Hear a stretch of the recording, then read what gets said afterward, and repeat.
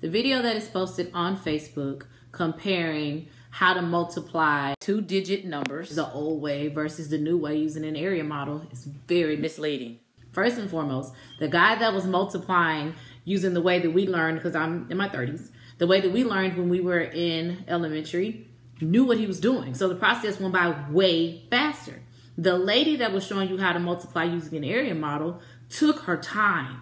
She was moving very, I can't explain how slow she was moving, to the point where I didn't finish watching the whole video because she was really moving that slow. That process does not take that long if you know how to do the process. So what I'm going to do is I am going to actually do both of those processes sitting right next to each other. Do I think that one should be done over the other? No, I actually think that kids should know how to do both of them. Both of them are beneficial for different things. I don't think you should teach a child only one way to do math. Children should be able to choose, okay?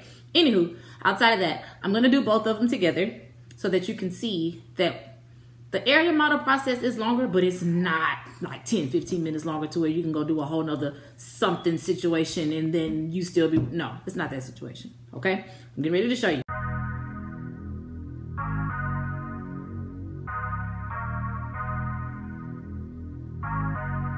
I feel like I was just on another planet.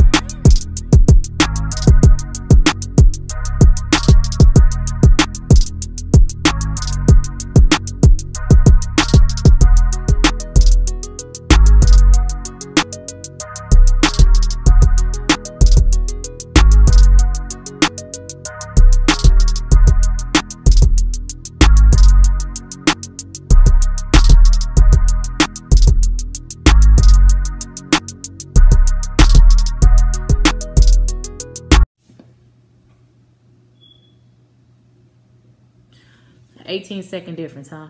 We're messing up math, right? It took me 18 seconds longer to do a way that explains everything that's happening in the process than it does a way that's just saying, hey, this is how you do it, so do it.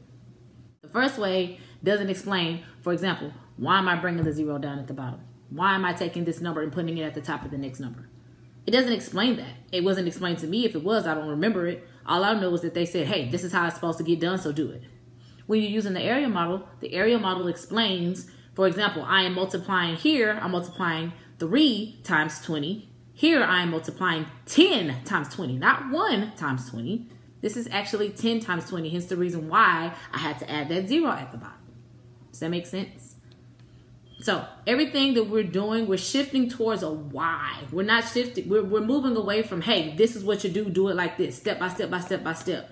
We're moving away from steps. We're explaining to these kids why the math is the way it is, which creating in their mind number sense. They need to know how numbers work. If you want to know what's really going on with math, that's what we're doing. We're teaching the kids why the numbers are the way that they are. You don't want to teach a kid only one way to do something. What if their mind doesn't see it like that? Not everybody knows how to do that, believe it or not. I teach, trust me. I've seen children that cannot multiply like the first way, but you give it to them the second way and it makes sense. So that's my little spiel. Moral of the story. Stop listening and believing everything you see on the internet. Highly fabricated. It was not that serious.